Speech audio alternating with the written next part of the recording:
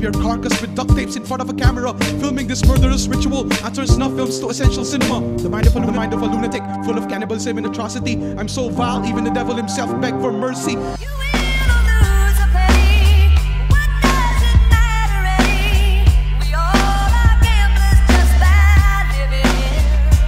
Think of odds in the Vic when I hop in the ring. But you know how it is, juice never drowns out the thirstiness. I just lay it all out on the line. It's either winning or quitting time, and both effect in a time. With a spin like mine, roulette with a rush. Into your proper liking your proper adjustments, readjustment of parallels, sound boundaries, reinvent the black hole, gravity control molecules, send a Cosmo unit for backup. 3 aliens down, 2 astronauts found, 1 floating around ground zero now. Alright, welcome to FlipTop Tectonics, still hosting 6th North Star, Ampon, Murder, Death, Kill. Alright, big shout out to Ding Arts, thanks for hooking me up with the shirt. Also Whip Caps, Manila Beer, thank you very much for supporting this shit. Alright, this is the second battle for tonight. We got, on my right, introduce yourself. Yeah. Ito'y para sa mga mahihina ang ulo. Hindi nyo ko kayang talunin maski sang aspeto. Ako ang hari, kayo mga alipin ko. Lahat ng dikta ko hanggang tapusin ang katulad nyo. Dhictah, heavenly host, Campo Terrorismo, wild ones, fuck you. Yeah! We got MC to my left. Ang tela, letra ko mga sinulid, binuong mga pinunit, dinugtong mga ginuhit na mga salitang tatatak, limutin man ito, di kinaya ng papel kaya inukit sa baton. Harlem, you know the drill. Alright, rules, normal rules, 1 minute, 3 rounds. Let's do this. Harlem, call it in the air. Too big. Tails. Who goes first? Dhictah goes first. Everybody shut the fuck up!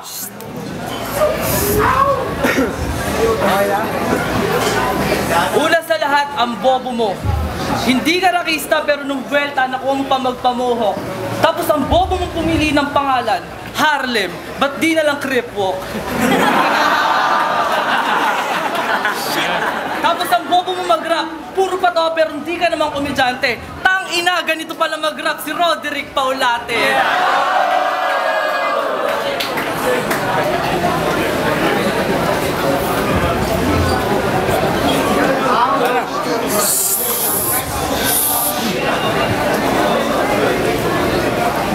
Ito lang freestyle pare. Hindi ako pumapatol sa kagaya mong bading. Tangina, ganito pala lumaban sa isang tiyonggong bading. Ngayon ako'y nandito na, hindi ako hihinto. Freestyle ang laban, kaya itong kalaban ko, labas na to. Ako'y nandito, hindi mawawala. Kaya putang ina mo, hindi ka uubra, isa ka lang feeling na rapper. Ako'y nandito na, wala akong pakialam sa mga sinasabi mo. Kaya fuck you ka, ito pa rin ako dire-diretso. Alright, time! Kalaban ko si Dhictah? Oh, come on! Nilaban nyo na naman ako sa isang Jejemon. Pangalan sobra sa age, kahit tayo magka-age, hindi ka papantay sa kaharap mo ngayon na age. Ang kalaban mo bali, baka ikay mapilay o mapilas. Parang Harlem Baliw versus Dhictah, ang pambansang kilay ng Pilipinas. Parang malaking tite, parang si Big Bird lang yan. Isang linggo na lang, singkapal na ng kilay mo, balbas ni Dirt Bagdan. Wag mo akong sabayan, hindi tayo pares. Pag nag-pluck ka ng kilay, kailangan mo plaes. Pag-aralan mo man ako at ikaw ay may baon, sunugin mo man yung kilay mong parang ligaw ng mga dahon, pinaglumaan ng style mo kasi ngayon liga to ng mga champion, kaya Dhictah pangalan mo kasi mga diga mo pang kahapon. Sa kapal ng kilay mo, hindi ka giniginaw.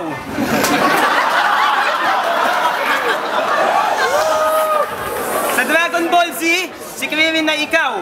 Pag nag-Super Saiyan ka, yung kilay lang dilaw. Time!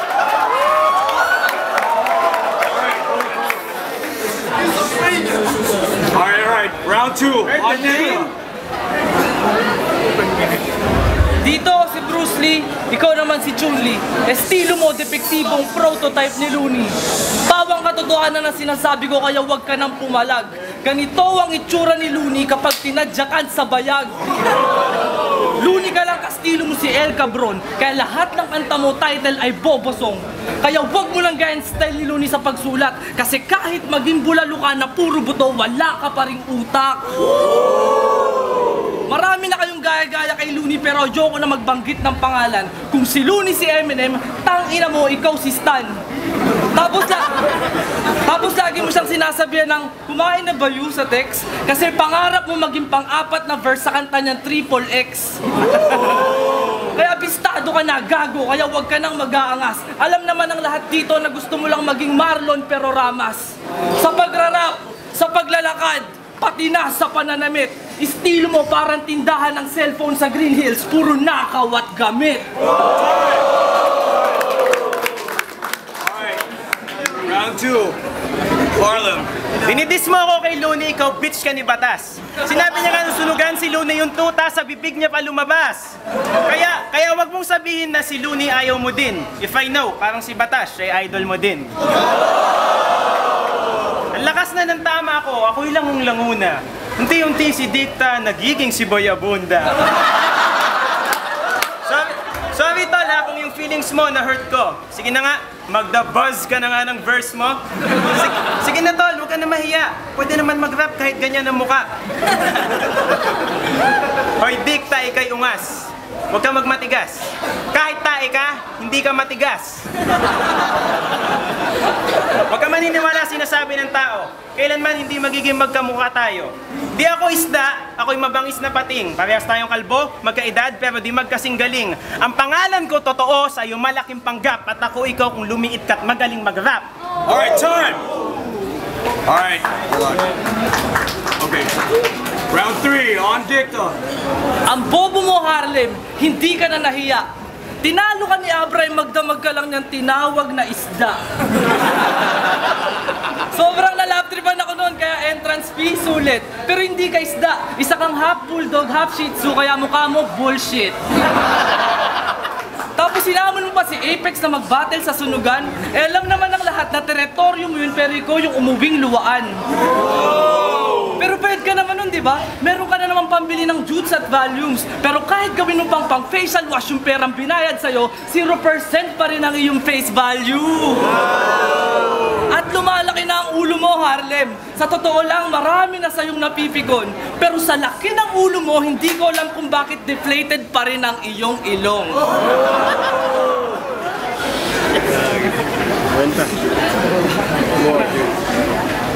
Kaya kung hamunin mo ako sa sunugan, ulul, hindi ako dun sasali. Kasi para akong umalis sa UFC para lumaban sa WWE. Kaya putang ina mo, Harlem, huwag kang puro forma. Hindi ko mo yung bibig mong malapukin ng 90 anyos na lola. At kung ayaw mo sa FlipTop dahil walang pera, isa-isa ka naming kukutusan. At tandaan mo na kung walang FlipTop, walang sunugan!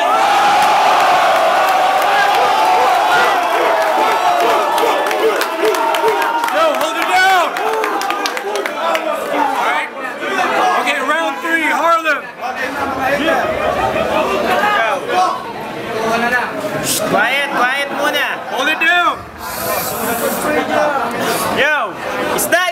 Yan na lang ang lagi mong pang-diss. Kung ako mukhang isda, yung bibig mo pang janitor fish. Nice target. Yes. Nga pala, tinalo ko ni Ava, so anong pinaplano mo? Tatalunin mo ako kaya mo lang talunin MC hindi pa nananalo. Oh, sige. Kung hindi ba naman to gago, kinumpara pa yon. O sige, tinalo ko ni Abra. Bakit? Ikaw ba yon? Pag naririnig ko, nakakalaso ng mga kataga ko, may pollution ng lines ko. Pag naririnig ko kanta mo, nagre-revolution chan ko. Ang babaho ng mga banat mo, pare, mukha ka pang ari ng lalaki. Pag kumakanta ka, mukha kang edits na tumatae. Tingin ko kay Dhictah, batang batukan ni Batas lang yan. Sabi ng yung inay, sa kapal ng yung kilay, paano ka lumabas sa kanyang tiyan? Sabi ng yung itay, okay lang yan. Supwet kasi pinadaan. Kaya pala itsura mo at mga kanta mo, ganyan. Nga pala, hindi ikaw ang revolusyon ng hip-hop, isa kang gago na konsumisyon. Do us all a fucking favor, makipagpalit ka kay Ago ng posisyon. Time! Alright, FlipTop, make some noise! Yo, target, basic line, need a beer. Para sa magaling eh, kailangan ko lang bumoto. Round 1, kay Harlem ako. Round 2, round 3, kay Dhictah. Hanggang ngayon, tinitimbang ko pa eh. Yung tatlong round, tingin ko sa tatlo OT eh. Kasi pareho mabibigat yung binitawan.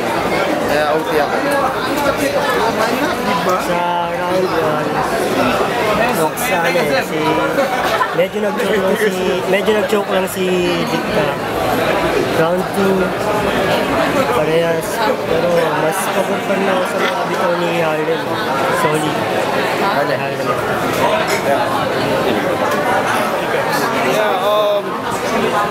Sa una nag-choke si Dhictah. Actually hindi naman. Pinrestyle niya, so I give props for that. Pero nung huli, nabawi si Harlem, so I give it up for Harlem. One more joke. Abra, LDP. First round kay Harlem. Second round kay Dhictah. Third, hindi ko matimbang, OT. Alright, judges made their decision. We're gonna go for OT, so this time around it's gonna be Harlem first. 1 minute. Hindi nyo pa ito naririnig. Yo, hold it down, everyone! I'm fucking gonna lose my voice. Healthy for your ears, listen! Alam niyo ba kung gaano kawak si Dhictah? I only need one fucking rhyme to diss ya. Hindi ka magaling, porke na-click ka. Pangit ka na nga, pangit pa mga chick niya. Ang pinakamaganda, kahawig ni Enigma. Huwag kang magpanggap na pare astig ka. Tagabili ka lang ng beer ni Batas, sunod nung kayo kay La Prangkisa. Kulang na lang yung puwet ni Batas, i-kiss niya.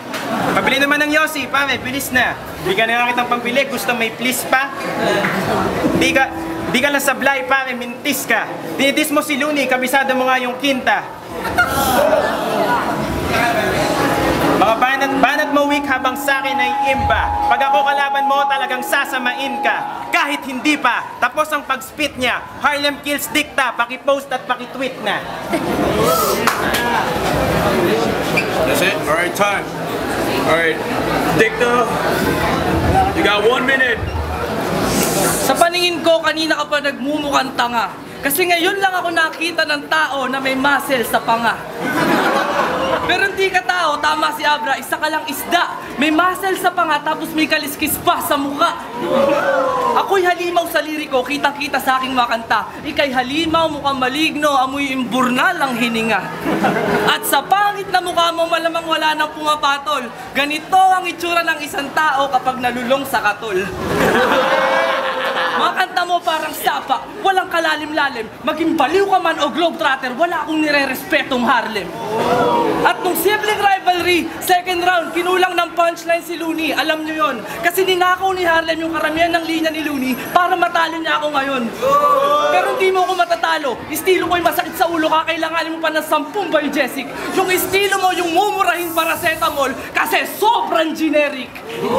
Kaya sa laban na to, kailangan mo nang bumitiw. Umuwi ka na sa bahay nyo bago ka patuluyang mabaliw. Time! Alright, that was the OT.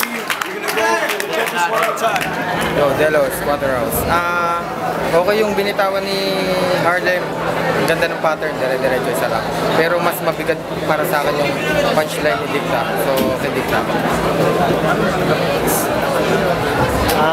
Ayos yung mga bitawan din ni Harlem eh, kaso solid yung bitawan ni Dhictah. Kay Dhictah ako. Ayos, maganda yung OT pero mas maraming punchlines tsaka mas mabigat yung kay Dhictah. So, Dhictah. Yo, ano ang masasabi? Kanina, si Dhictah ako, yung OT, kay Harlem ako.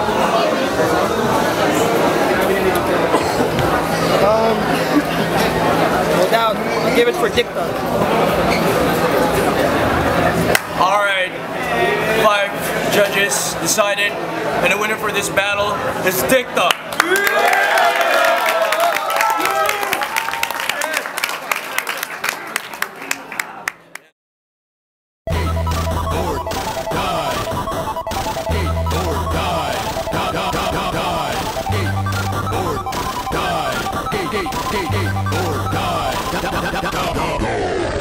Independent